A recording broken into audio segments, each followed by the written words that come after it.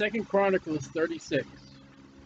You must be reminded when you're reading Second Chronicles 36, you're also reading more detail in the book of Jeremiah and then Second Kings. Chronicles is just a light touch of the kings of Judah. So when we read 36, we'll also read about Jeremiah. Then the people of the land took Jehoahaz, the son of Josiah. Josiah was a good king, died stupidly. He disobeyed the word of God, and made him king in his father's stead in Jerusalem. One king so far. Jehoahaz was 23 years old when he began to reign. He reigned 3 months, long reign, in Jerusalem. And the king of Egypt put him down in Jerusalem and condemned, that's the first time that word shows up, the land to 100 talents of silver and a talent of gold, a tariff, a tax. Egypt comes and say, you owe us money. You know, America, we owe other nations money. England owes other nations money. And the king of Egypt made Elkanah, his brother, king over Judah. So this first king we're reading about here, Jehoahaz, he's gone. He's been replaced. Egypt's come in and set Jehoiakim. And Necho, that's the king from chapter 35, took Jehoahaz, his brother, and carried to Egypt, beginning of captivities for Judah. And Jehoiakim was 25 years old when he began to reign. And he reigned 11 years in Jerusalem, king number 2. And he did that what was evil in the sight of the Lord his God. They're not going to get better. Against him came Nebuchadnezzar, king of Babylon, and bound him in fetters, chains, handcuffs, feet cuffs, to carry him to Babylon. Nebuchadnezzar also carried the vessels of the house of the Lord to Babylon and put them in the temple of Babylon. This is the first time you need to write a note. There's going to be 3 times Nebuchadnezzar is going to come to Jerusalem and sack it. And you'll find this in Jeremiah spoken about in Daniel. This is number 1 of 3 times. This is where Daniel heads off into Babylon. In this captivity here, the first time would be Daniel, with some of the vessels of the house of the Lord, and he puts them in the temple at Babylon. They are preserved there. And the only time they're taken out is when Belshazzar wants to have that party and feast. The next time they're taken out of that is when Cyrus says, go back. So God sends his stuff where it's going to be protected. Quite interesting. Now the rest of the acts of Jehoiakim and his abominations, plural, which he did, and that which was found in him, behold, they are written in the books of the kings of Israel and Judah. And Jehoiachin, his son, reigned in his stead. Third king. Jehoiakim was 8 years old when he began to reign, and he reigned 3 months and 10 days. Whoopee. In Jerusalem. He did that which was evil in the sight of the Lord. And when the year expired, King Nebuchadnezzar sent and brought him to Babylon, and the goodly vessels of the house of the Lord, and made Zedekiah his brother king over Judah and Jerusalem. This is the second time Nebuchadnezzar has come, and he's taken more precious stuff out of the temple. And he's taken the king too. And he sets up Zedekiah to be king. Egypt's come in. Necho took this king out, brought him to Egypt, set up another man. Another man comes in. Babylon comes and takes him and sets up another king. Now here's another king set up, Zedekiah. This is the last king. There will be no king after Zedekiah until Jesus Christ sits on the throne of David. This is it. From King Saul to Zedekiah. This is it. Zedekiah was 120 years old when he began to reign. He reigned 11 years in Jerusalem. And he did that which was evil in the sight of the Lord. his God, and humbled not himself, he stood pride before Jeremiah, there he is, the prophet, speaking from the mouth of the Lord. So when you read Jeremiah, he's speaking to Zedekiah, he's speaking to the priest, to the kings that we're reading right now, and the Bible says he spoke to those kings and he told them exactly what the word is. Jeremiah was faithful to the word of God, to the prophecy. Now let me ask you a question. At this time of Zedekiah, when Babylon's taken, this will be the third time coming up, but that's it, the city is destroyed. How many converts did Jeremiah get? Maybe Baruch and maybe that eunuch. If we give him those benefits of the doubt, 2 people. If we go as the days of Noah, 8 people. If we go as the days of Lot, well, 4 went out and 3 were saved. And that's not church age doctrine, but there is going to be a very fine little remnant of the Jewish people when Jesus comes. Because watch here now, it's only going to get worse. At Jeremiah, and he also rebelled against King Nebuchadnezzar. That's not good. Because God has set up Nebuchadnezzar as his servant, who had made him swear by God, made an oath, made a covenant, and God says in the law, if you're going to swear by me, you better fulfill it. Solomon speaks, hey, anybody makes an oath, you better not make an oath. But he stiffed his neck. That's the only time you ever see stiff, right there. Stiffened. That means he just hardened his neck. He didn't get right. And the axe is going to fall. And hardened his heart from turning unto the Lord God of Israel. He's not going to repent. He's not going to get right. And God sent him Jeremiah. And if the preaching of Jeremiah didn't get him right, now here we go. Moreover, all the chief of the priests, there's the high priest. Not only the king, but now the priest. There are 3 offices of the children of Israel. There's the king, the priest, and the people. The king is bad, and now the priest, the high priest is bad. And the people transgress very much after all the abominations, plural, of the heathen. You guys are no worse than the heathen. Jonah would not want to hear that. Peter would not want to hear that. Don't you call my people the worst. Peter says, as far as those people, they're unclean, Lord. God says, don't call that which I made clean unclean. Jonah says, I'm going the other way.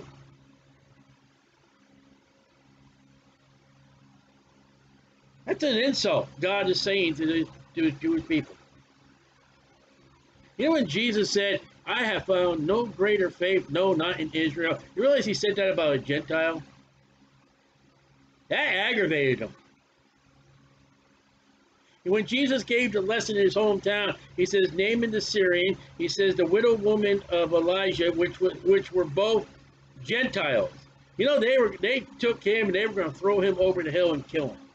I don't understand what that hill of the brow is, but whatever that is, they were going to take him for the purpose of killing him. And that is the testimony of God to his people, which he'll never downcast and never forget, and remember his covenant with Abraham, Isaac, and Jacob. Now, you know what God has the nerve to say about the church age today? You make me sick, and I'm going to spew you out of my mouth. You're naked, wretched, poor, and miserable. You're totally opposite what you think you are. That's God speaking. That's not Jeremiah. That's the Holy Spirit recording. Whoever wrote this, Holy Spirit says, I got something else for you to write. I dealt with a man, the Bible's a lie. That's not a lie. That's the Holy Spirit. I can imagine the person that wrote that and looking back and reading that like, whoa. Shaking the pen like, where did that come from? It came from the Holy Spirit. And polluted. How's that? That's a big word today. Pollution. Pollute. You know, don't throw your plastic bags in the ocean because animals are dying and the whales are eating it and polluted the house of the Lord. You realize since Chronicles, what we've read that's been in that house of the Lord, there's been altars, there's been images, there's been tearing this apart, locking this up, breaking that, breaking the all kinds of this false worship of the stars of the temple. And God said, you know what, you polluted it. Read Malachi. Right now you should go read Malachi. We're not going to. How the priests profaned and polluted the offerings. And it wasn't done physically, it was their attitude. I gotta do this again, gotta put this on the fire, and offer the lamb again, and gotta break the bread, and trim the cow. There was no joy, there was no willingness, there was no giving to the Lord, like, amen, glory to God. It got a burdensome. And then you bring in your Christmas tree, and you bring in your world, and you bring in the flesh. Like we talked about today in the full study, today's full study. You bring the flesh in, and that does not please God. You're not going to find the Holy Spirit doing a belly dance. And yet you will find it in churches today. Polluted the house. There's pollution in the church today, the Christian body, not the buildings. The Christian body has been polluted. You got in amongst the assemblies of the Christian body, is supposed to be saved. You got unsaved, worldly people. And then you got Christians who are saved, who are worldly. That's polluting the body. You know how God's going to solve that? He's going to have the rapture one day. He's only going to call those that are saved, clean, and pure. Everybody else stays behind. That's how he's going to do it. The house of the Lord, which he had hallowed, made holy in Jerusalem. And the Lord God of their fathers sent to them by his messengers. Not only Jeremiah, but man, he's sending preachers, he's sending prophets, he's sending evangelists, he is sending people to get right, will you? I don't know what the number is, but you know how many street preachers are out there worldwide, not just America, worldwide? I know one husband and wife, they go all over the world preaching the gospel. I know there's one in New York, in the Bronx. I know one is in the Green in New Haven. I don't know if they're still doing it. I know a guy who does it on the Strip in Las Vegas. I know of men, they have to do it. They can't make it public street ministry in these nations where you can't have the Bible. I mean, you can't have a specific day.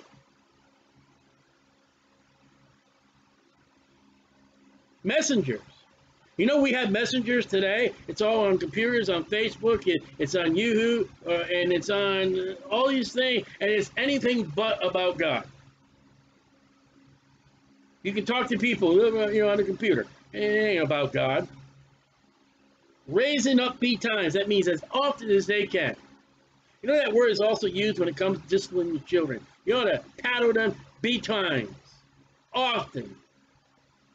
God sent his men often.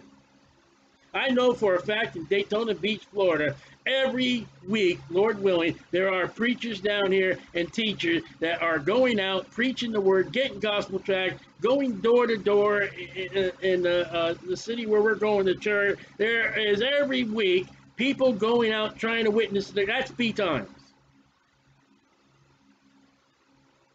You can't say God is cruel and mean. Judgment is coming. I don't know when. But God says, go out. Well, what does God say to the Christian? Go in all the world and preach the gospel, how they can be saved. You know what God's saying to Jeremiah and the men right now? Go and preach. I am mad at you, and you better repent. Matter of fact, you know what? You just go to Babylon. You obey that King Nebuchadnezzar. I am taking you out of the land. That's how mad I am at you. I'm going to have you spend 70 years in Babylon. Don't even think about staying. And then God's like, okay, some can stay, but not all. At this point, Daniel's gone. Ezra and Nehemiah are gone. And what we're going to learn right now, Nehemiah is going to come back and write it, and he's just going to be in disbelief when he's writing his mute. He comes to this one point, him and his mute can't even get through the destruction that Babylon does. because he had compassion on his people. Now, what is that verse right there? He had compassion on his people that he sent preachers, evangelists, prophets, Jeremiah. What is that? I'll tell you exactly what that is. You'll find in the Gospels. And you'll find today, for God so loved the world that he gave. Now, he didn't give Jesus Christ in 2 Chronicles. He gave them prophets. He gave them missionaries. He gave them evangelists. I love you so much. I want you to get right. I don't want you to be damned. I don't want you to be in my anger. Jeremiah, tell them to repent. And they don't. When you hear a man come knocking on your door, you hear a man preach in the street, you have somebody give you a gospel tract, you're sitting in the public party, and there's a piece of paper there about Jesus. However the gospel's getting out, you get mad at them. God says, I did that because I love you. I had that person do that because they love you. And then they come up to you, you don't have no love, you don't love us, you're mean, you're cruel, that's not what Jesus would do. You don't know what love is. Because I can do the ungodly, unloving thing. I can do exactly what your church does nothing at all. And just let you go to hell. That's not love. You know, go in all the world and preach the gospel. What is that? Gospel means good news, good tidings. Because he had compassion, love beyond degree on his people, the Jews, and on his dwelling place, Jerusalem. But they they mocked the messengers of God. You've been in a public ministry where they mocked you? There it is in 2 Chronicles too. Don't get upset people are going to mock you. There many men. Jeremiah ended up in the mire muck that he's sinking down. And it was so deplorable and so dangerous to his life. One man says, hey, we got to get him out of there. And despise his words. Oh, I've seen that in the public ministry. I'm going to tell you right now, when we read 2 Chronicles 36, we are in the days of America today. You know how well they despise the word of God? They don't allow it in the courtroom. They don't allow it in the schools. I wonder how far they're going to go. You can't find really a King James Bible in a Christian bookstore. I've been in them where it's not there. And then you got to be so tricky. You got to hand the Bible to my wife when we're at a store and there's tons of Bibles and you got a King James Bible. Say, honey, find that verse in Acts chapter 7. Because it may not be a King James Bible, decorated as a King James Bible. And it's like a skit from a church today. It's a King James Bible that is dressed up as a King James Bible, being a modern Bible. It's got a Halloween costume on. King James Bible is the absolute word of God. And misuse his prophets. What do you do with that word? Misuse? How do you misuse a prophet? You know, I'll tell you one thing you can misuse. And you got the warning. You take your hairdryer, you're in the shower, and you're going to cut it with the scissors while the water's running. That's misusing a hairdryer. Okay? How do you misuse a prophet? Until the wrath of the Lord arose against his people, till there was no remedy.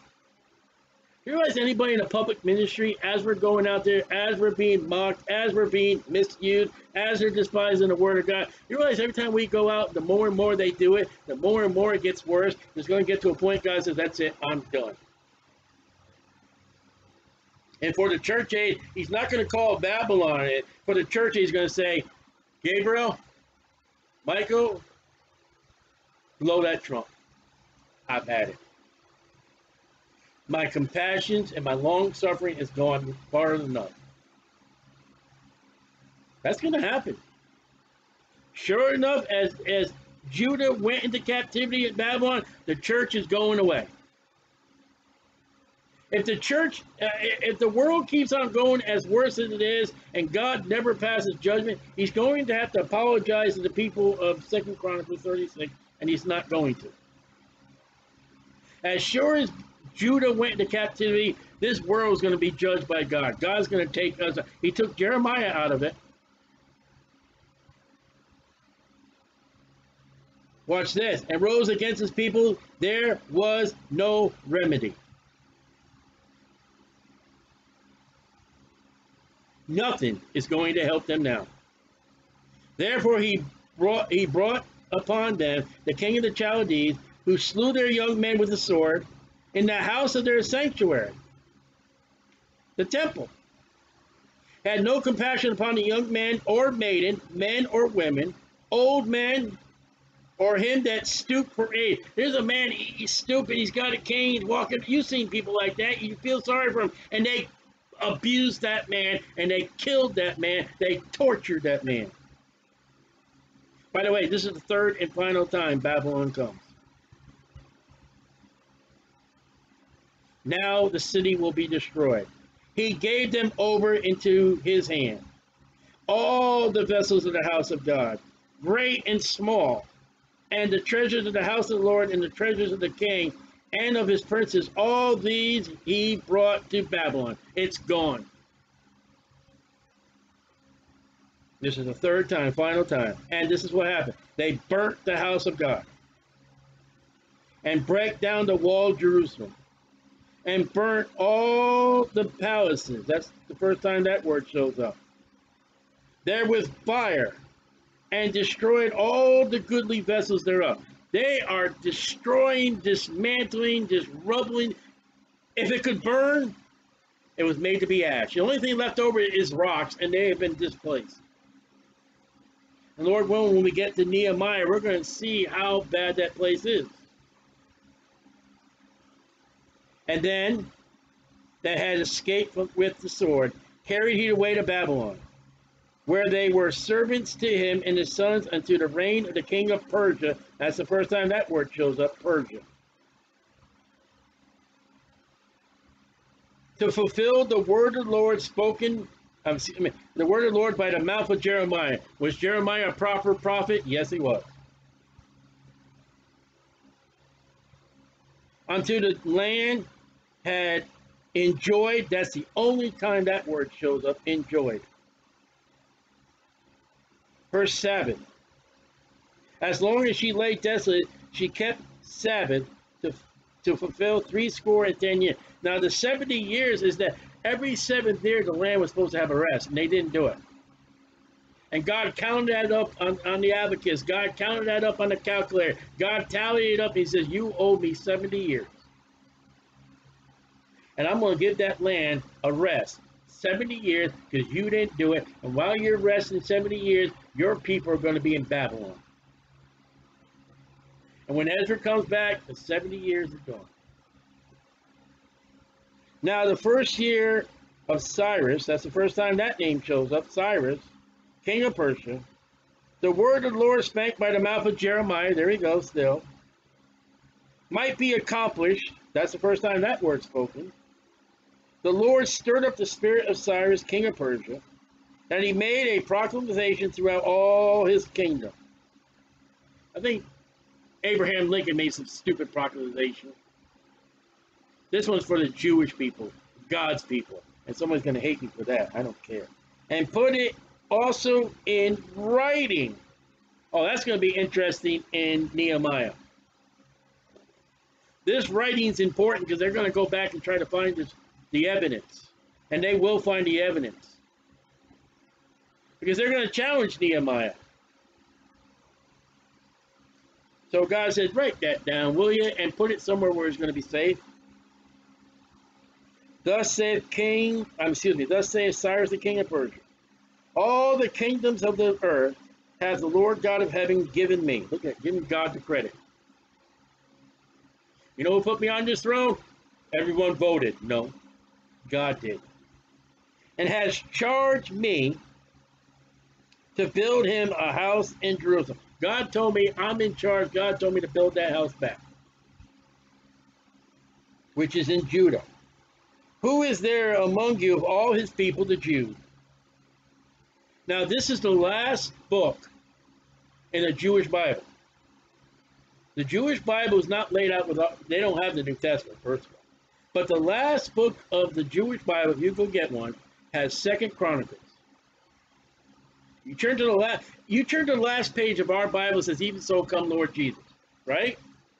The last phrase for the Jewish people in their Jewish Bible is, "The Lord, who is there among His people? The Lord His God be with him. Let him go." That's interesting. We're told to go in all the world and preach the gospel. Let him go up. The last words in the Jewish man's Bible is, "You get back to that land," for the sake of building the temple. The temple's not there. It's not there today. And they're going to go back in that land. I don't know when that temple's going to be built, during the church age, during the reign of the Antichrist, but they will go back and build that temple again. And there we go. We close another book, 2 Chronicles. It only gets better.